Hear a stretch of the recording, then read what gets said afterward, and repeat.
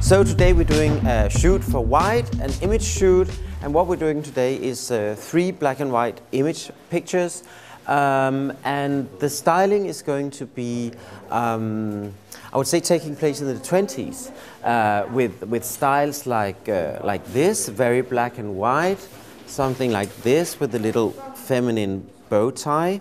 This is definitely very decadent 20s, as is this lace dress with amazing detailing, and I'm particularly looking forward also to trying on these pants on our fabulous model, and also the tweeds are going to be very important for today's styling. Makeup and hair is going to be also inspired by the 20s, but with a modern twist. We're going to do a middle parting, very sharp, very shiny hair. So it's kind of couture, but with a ponytail instead of something done up, just to get the magic modern touch. For the makeup, we're going for big eyes, dark but not black, because then again it's going to be too much of a historical reference. And darker lips, but again not completely dark. We're working with the 20s, but not 20s positions. We're actually trying to move over more to the 40s, to the 50s, looking at old pictures from Vogue from that time, and the kind of couture positions, very unnatural positions actually. But in this very clean black and white environment, I think it's going to look quite amazing. I hope so.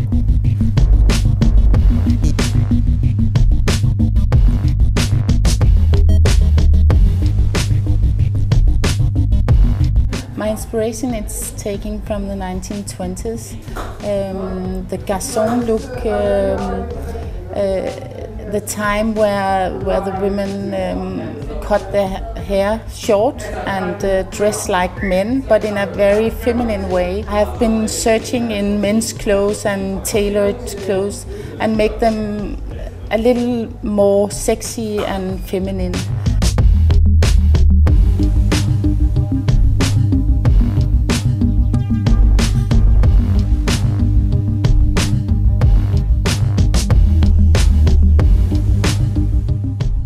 Materials is mainly light wool stretch for tailored jackets and pants, and then I have silk, of course we always have in white, and man-made fibers as something new, and then I have very roughly woven tweed, very nice for coats.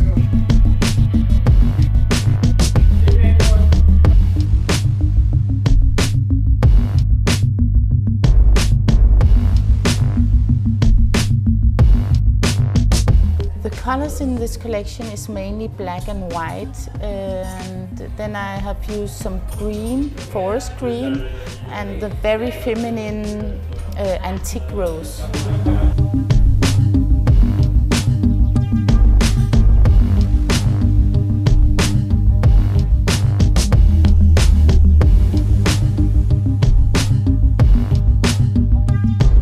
The white woman is sophisticated, flirtatious, and always in control.